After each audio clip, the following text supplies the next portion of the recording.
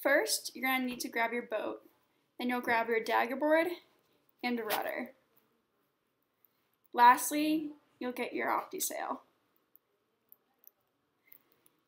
Next, you pick it up and fold it in half so the boom and mast are together. This is the easiest way to put it in. Once your boom and mast are together, you put it through the bow of the boat and make sure it goes through the bottom. Next, you'll get your gooseneck, place it on the center of the mast, make sure it's insecure. Next, you're going to get your mast tie down and tie it down using a square knot. When you tie your square knot, make sure it's above the boom blang cleat. Then you're going to tighten your boom bang.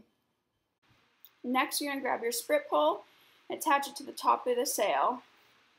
Make sure it's on the starboard side. Then you're going to loop the pulley through. Then you're going to make sure the bottom of your sprit pole is attached to the pulley. Next, you tighten the pulley and make sure it's cleated down so that your sail is raised all the way.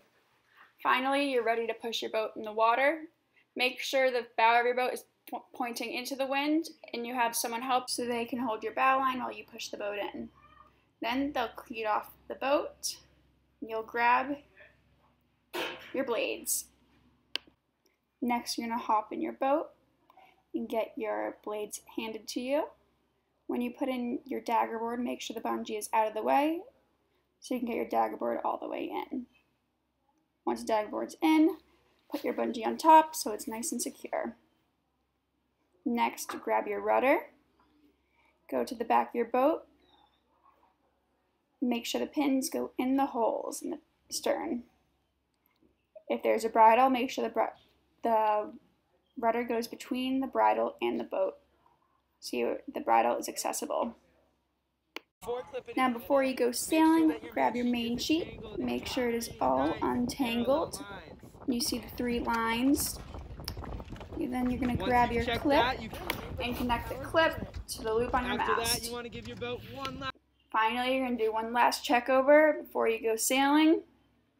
And then you're going to tie off your boat and you're good to go.